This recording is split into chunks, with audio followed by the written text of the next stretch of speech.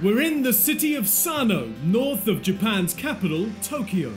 The area is perhaps best known for one of the country's favourite dishes, ramen. It's also the headquarters of the Japanese Cricket Association, which recently hosted a number of regional tournaments. Yeah, to start with, I think it'll leave a big legacy to Sano as a city.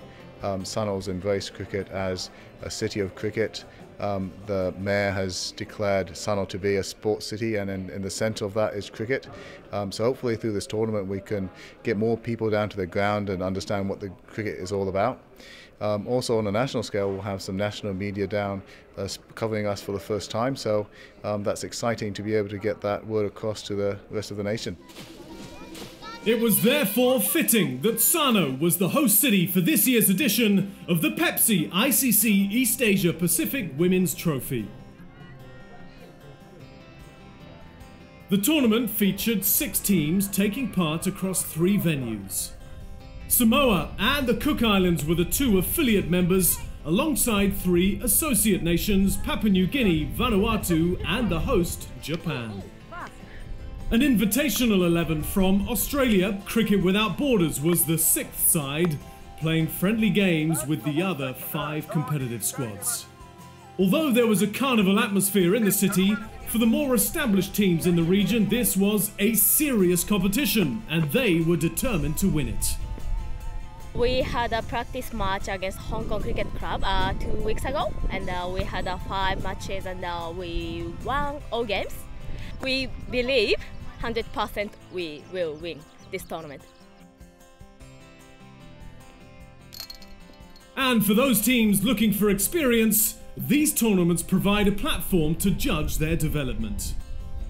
The girls have been working a lot on their batting techniques. The girls in Samoa are looking really good. I'm really impressed with how they're coming along.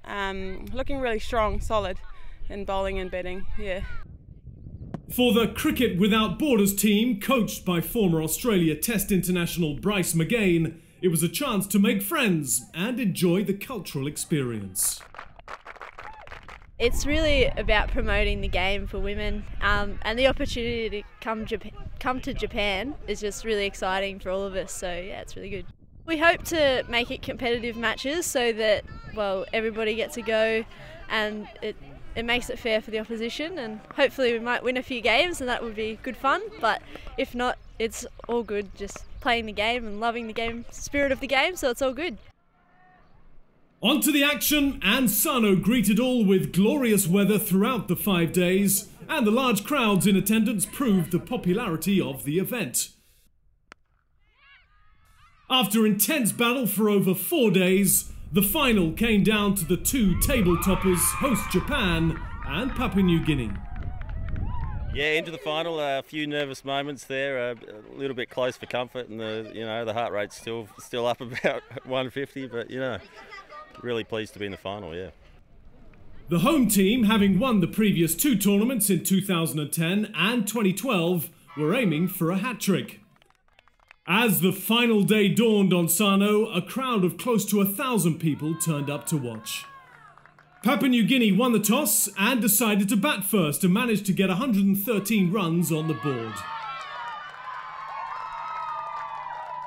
Chasing the modest total, Japan fell short by 11 runs in a thrilling finale.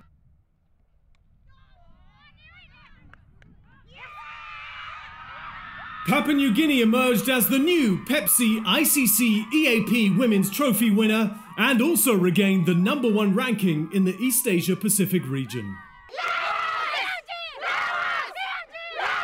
This year's tournament not only gave us a new champion, but it also saw plenty of talent and individual brilliance on display too. Away from the final, Samoa's Molegi Tulagi scored the first T20 ton by any woman in the region, smashing a 74-ball 104 against the Cook Islands. Her compatriot Regina Lilil was named the player of the tournament as Samoa finished 3rd. 3-time World Cup winner for Australia, Alex Blackwell was in Sano as the tournament ambassador, and she was impressed with the talent on display. Look, I was really thrilled to hear that there's a 45% participation for women in cricket in the region, and that's something to be really proud of. And yeah, look, I'm really surprised by that. I didn't know how heavy that involvement was. So it's great to see everyone just loving the game and getting so much out of it, and I can just see in this region cricket's going to really take off, and I hope to be involved to see where it's going to be in a couple of years or 5 years, and some of these nations I'm sure will be playing at the World Cup. The 5 days of the tournament had showcased the depth of talent and desire in the East Asia Pacific region.